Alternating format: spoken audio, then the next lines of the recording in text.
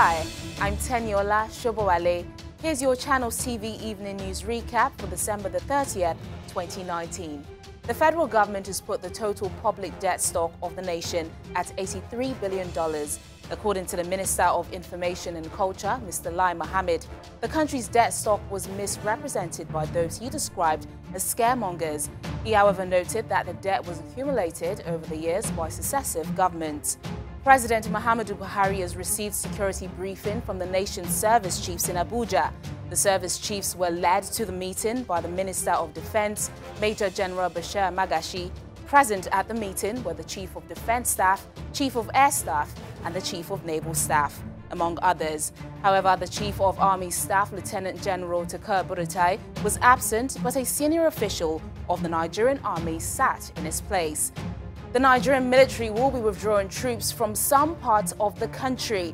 The Chief of Naval Staff, speaking on Monday in Abuja, explained that the withdrawal was to enable civil authorities to take over the duties of ensuring the security of lives and property in such places.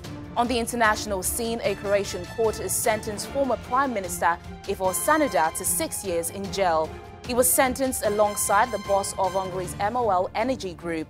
Sanader, who is already serving time for a separate graft conviction, and the CEO of the MOL Group were convicted for receiving and giving a bribe concerning a 2009 deal after the Hungarian firm purchased shares in local oil and gas group INA.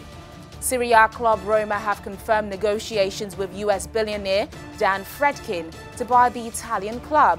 According to the club, the negotiations are related to a potential transaction involving NIP Roma, holding Spa and its subsidiaries, including AS Roma.